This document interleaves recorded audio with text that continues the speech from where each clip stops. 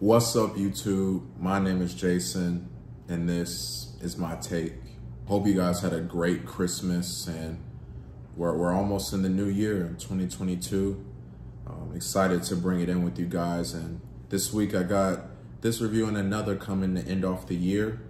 And today I want to start a new segment. It's something I want to take into 2022, and that's local artists' album reviews. And today specifically, we're going to be talking about the new Rock Kelly album, Warzone. Now, Rock Kelly is a rapper, songwriter out of Washington, D.C.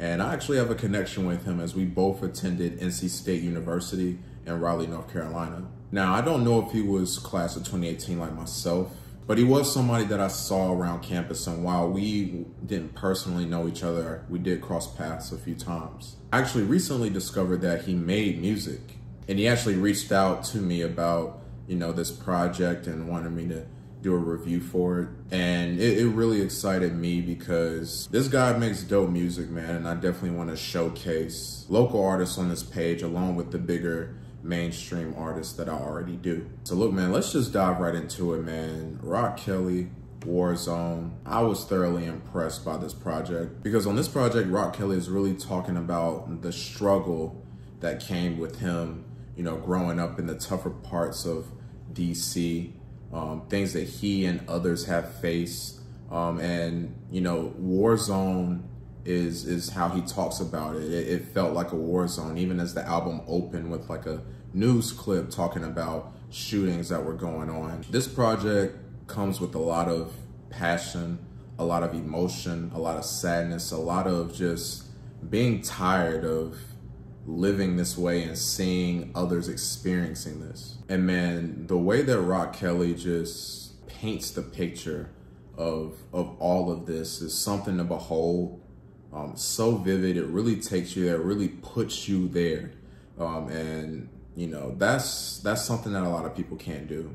So look, man, let's dive into the highlights on this track list, man. Let's start with the opener, the title track, Warzone. Because like I said before, this song beautifully set the stage for what we're getting into and the theme of this project. What Rock saw growing up in DC and still sees feels like a war zone, from people constantly struggling and even dying.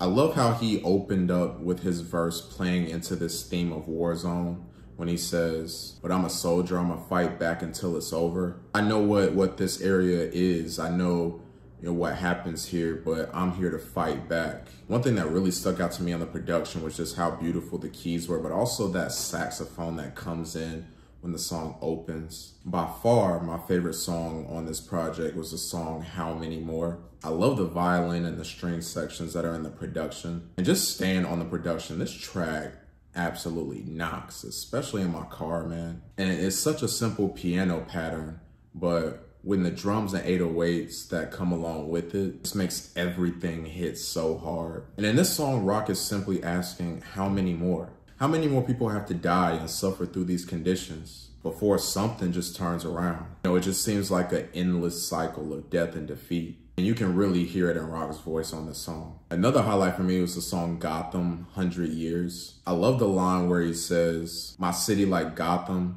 dark nights got us robbing. We ain't messing with you jokers." I love how he played into that Batman theme. And the comparison to Gotham I thought was really dope. In that the killing and the robbing and crime that takes place here just feels normal. And it seems like it'll take 100 years to stop it. Easily the most emotional track on this project, in my opinion, is the song Letter to DC Part 3. Rock is just reflecting on his life in DC, from the mistakes he made to fighting his way through. Because one thing that I caught and learned in this is Rock is kind of saying, being from this type of environment, the only way you're gonna make it is by fighting through it. You have to be a fighter and persevere through it. I also love how Rock ended this album with the song Welcome Home, Rock on the Ave. I think flow-wise, this was his best on this song. He had really dope stretches of just like nice lines along with the delivery. Specifically this part where he says, "Love your kids on IG, but you ain't raising them children. They getting raised by the system and getting played by the system.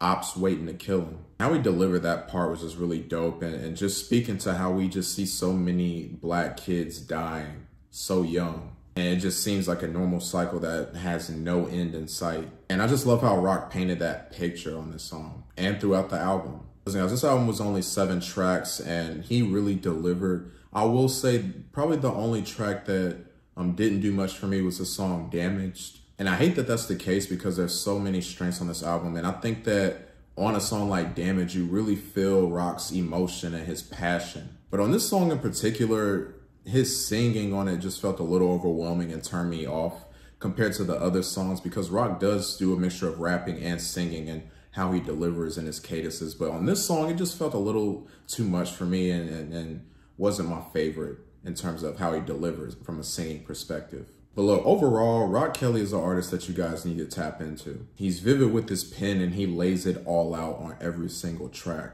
Now, I'm not saying that Rock is doing anything super unique or anything that is brand new from a production and sound perspective, but his raw emotion and passion just keeps you hooked on every track. And to me personally, that's the best type of music. The stuff that keep you invested and engaged throughout. And honestly, I'm just excited to see what he does next, because in my opinion, he's right where he's supposed to be. And that's making music and telling these stories and giving these perspectives that a lot of people may not have. So guys, definitely check out this project. I highly suggest it. I'm gonna give this project a 7 out of 10. So what were your guys' thoughts on this new Rock Kelly project? What were your favorite tracks? Did you love it? Did you hate it? Let's have a conversation down in the comments. Thank you guys so much for watching. Like I said, I wanna, start a segment where I do these local artist reviews and really be able to showcase, or the artists that a lot of people may not have heard of, but you should hear of. Please like and subscribe to the channel.